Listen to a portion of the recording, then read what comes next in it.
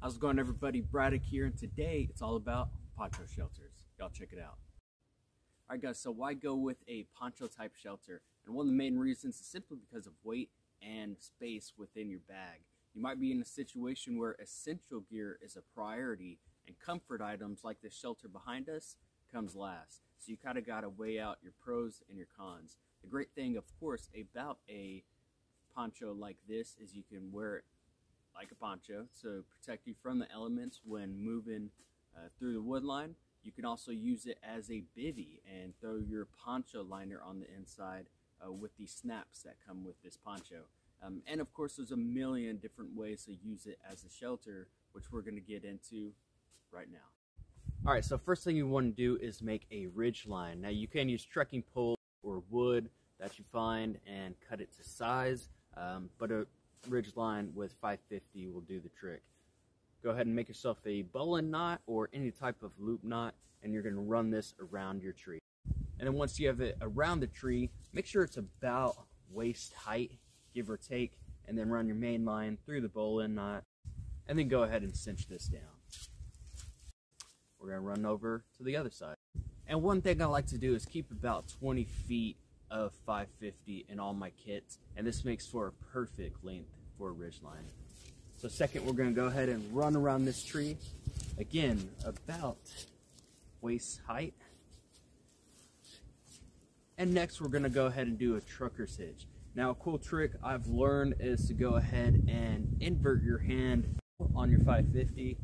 You're going to turn, place that over your main line, and then with your index and thumb, you're going to pull through in the direction of travel. And then now you have a loop. And if you don't need it, you can pop it like so. And a quick little close-up, invert your hand on your main line. You're going to rotate over where you now have a loop. And with your index and thumb, grab your main line and pull through in the direction you're traveling. And if you don't need it, it's a quick release. Now that step is complete, we're going to go ahead and finish our trucker's hitch. Go ahead and wrap your tag end through that loop. And then go ahead and cinch down. Now, from here, a couple of ways to go ahead and tie this down. You can pinch your two lines here and then do a quick release knot right here. That'll keep that together, and then if you don't need it, you can pull away. And also I found you could go through this a second time, so simply going through your loop here. And what'll happen is, as those lines run over each other, basically it'll cinch itself down. So again, taking your tag in, running through the loop, finishing off your trucker's hitch. All you have to do is, again, cinch that down. And then a favorite thing I like to do, go ahead and pinch those two lines, both your loop and the main line. And then you could finish off with a simple quick release overhand knot. Cinch that down, and now you have a ridge line.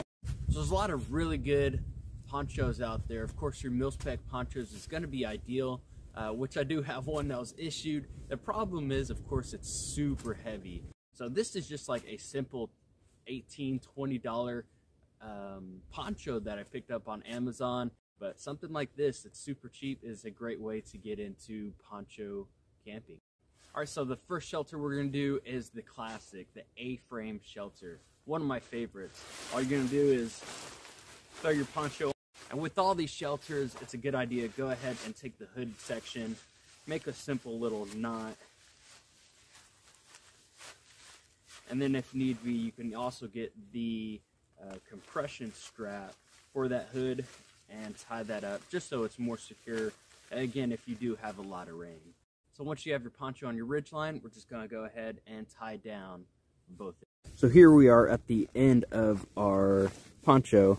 And then one thing you could do is go ahead, if you don't have enough 550, you can go ahead and make a small little loop here and feed that through your eyelid. And of course, if you have a little bit more slack, it's a lot easier to do. And then from here, you're just going to take a stick and run that through. And then what you can go ahead and do from here to tighten this up, you're just going to rotate this over, and that'll pull each end a lot tighter. What I've always been a big fan of is making a loop and using this as a pressing knot. So all you're going to do to make your pressing knot, get about 8 inches or so of 550, tie both lines together. You're going to drape this over, and then feed one end through, rotate over, feed it again, and one more time. And then from here, all you're going to go ahead and do is cinch that down and make sure those knots are nice and none of the lines are rolled over each other. And what this allows you to do is move this wherever you need be, and then once you tighten this up, it's not going anywhere. So from here, all we're going to do is run this loop end through your eyelid, and then take your stick, run it through, and then tighten up your pressing knot. And we're going to go over to the other side, and then doing the same thing here. Run your toggle or your stick through, and then tighten this up. And once that's done, all we're going to do is go to our 4 corners and stake them out with some pegs.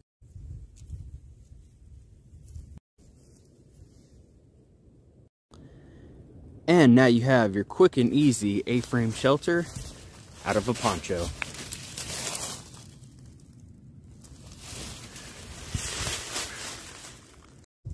And then next up, we have the all-time favorite lean-to. And this is great for something if you're simply going to have a fire up front, wind to the back, fire up front. Makes for an awesome shelter. Same thing, we're doing prusicks all the way across, and then 3 stakes on the back end. Now, what you can also do is get a trekking pole or a stick, and you can run it on the back end, tie a loop around that stick, run your line to your hooded section, so you could pull that taunt, just so you have a little bit more room up in here. But again, this makes for a phenomenal shelter. So taking your line, you can make another small little slip knot or bowline knot, tie it around your hood, take your stick, and then all we're going to do is tie a couple loops here around this stick, and then we'll go ahead and stake this out. And that's what it'll look like on the inside. So again, you have a little bit more room to work with. Now, if you do have a lot of wind like we do today, what you can go ahead and do is take one of those corners, unstake it, and then go ahead and close this on, let's say, the second grommet from the end. And now you have a close-sided lean-to. And then if you need to close off both walls on your lean-to, all you have to do is go ahead and tie down one point and then tie down another point with roughly 18 to 24 inches of 550. And this makes also for a great shelter with a lot of wind and rain from coming in different directions.